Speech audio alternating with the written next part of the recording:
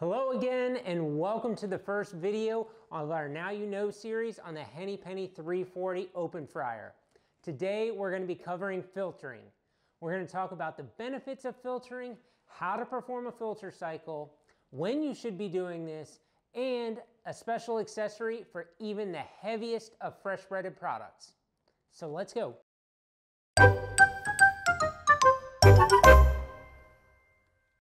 Start by turning the control panel to the off position and connecting the drain swivel to the top connection of the fryer. Next, do a quarter turn of the drain handle to prevent splashback, wait a few seconds, and do a full turn to open the drain valve completely. The oil level will slowly drop as oil begins to fill the drain pan. Next, turn the pump to the on position. Once the pump motor kicks on, oil will begin to flow through the top drain swivel. Let this run for about 30 to 45 seconds to remove any debris at the bottom of the vat. Then, turn the drain handle to the closed position. Once the drain valve is closed, oil will begin to fill back into the vat until it starts to spit air, in which you're going to cut the pump motor to the off position. Now that's a sight to see.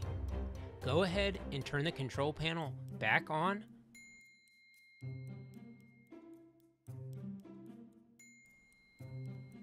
And after several prompts, it will ask you if the pot is filled. Simply click yes, and the fryer will heat to temperature. Make sure to do this after any heavy rush in your kitchen. For restaurants with an extremely heavy breaded menu, 5 Point offers the Heavy Breading Filter Kit, which bolsters a thicker filter pad and connection to give you the same quick and efficient filter similar to freezer to fryer products. But there we go, and now you know how to perform a filter on the Henny Penny 340 series fryer. Make sure to like and subscribe so you never miss an update on our Now You Know series. In our next video, I'm going to show you how to program and save a product on the control panel.